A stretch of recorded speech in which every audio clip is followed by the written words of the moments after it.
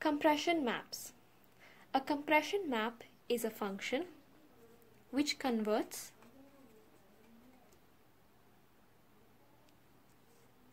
a value or an integer in the range -infinity to infinity to a range 0 to n-1. So it's going to map an integer which is in the range -infinity to infinity to an integer in the range 0 to n-1. So there are two basic ways in which we can do this. The first being division. So if I have an integer y, then the compression map of that y is going to equal to y mod n. So it's going to divide y by n, and whatever integer it gets is going to be the integer in the range 0 to n-1. This is because whenever we divide anything by an integer, say n, we can and will only get the remainder as some value between 0 to n-1. The remainder can never exceed this.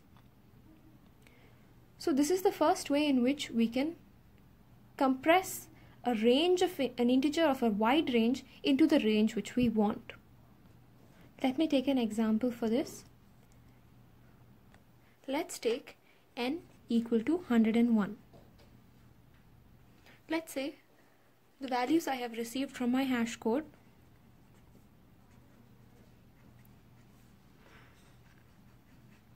are 101, 102, 103.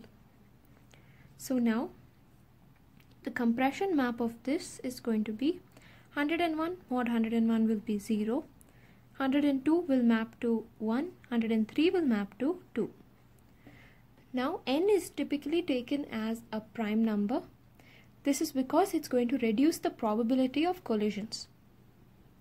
So 101 map to 0, 102 map to 1, 103 map to 2. Now the disadvantage of this method is that collisions, even if n is chosen as a prime number, collisions can still occur quite frequently. Let's say the hash code values we receive as 101, 202, 303.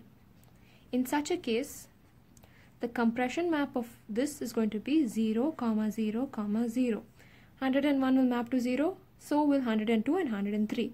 So in this case, collision occurs. So to avoid this much collision, we opt for a different method. This method is called multiply, add, and divide. So in this, our compression of some value y is going to equal to a into y plus b mod some value p, this whole thing mod some value n. Now let's see what these variables are. N is a prime number or a prime integer. P is a prime integer which is less than n. A and B are non-zero constants.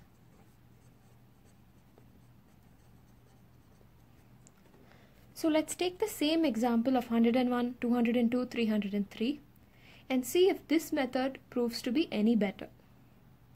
So we have n is equal to 101. P should be any prime integer which is less than n. Let's say P is equal to 5. I'm going to take A arbitrarily as 3 and B as 3. So now let's see the hash code values. We have 101, 202, 303. Let's calculate for 101. Now AY plus B, this is equal to 303 plus 3, which is equal to 309 mod 5. So this is equal to 309 mod 5, which is going to give me 4. Sorry, this is not going to give me 309, it's going to give me 306. 303 plus 3 is equal to 306. 306 mod 5 will give me 1. So now we have the value of ay plus b mod b. So now we do that value mod n. So 1 mod 101, which is equal to 1. So the compression of 101 is going to be 1. Let's look at the compression of 202. I have 202 into 3, which will give me 606 plus 3. So 606 plus 3 will give me 609. 609 mod 5 will give me 4. Now we do 4 mod 101, which will give me 4. Now we see 303. 303 into 3, which will give me 909, plus 3, which will give me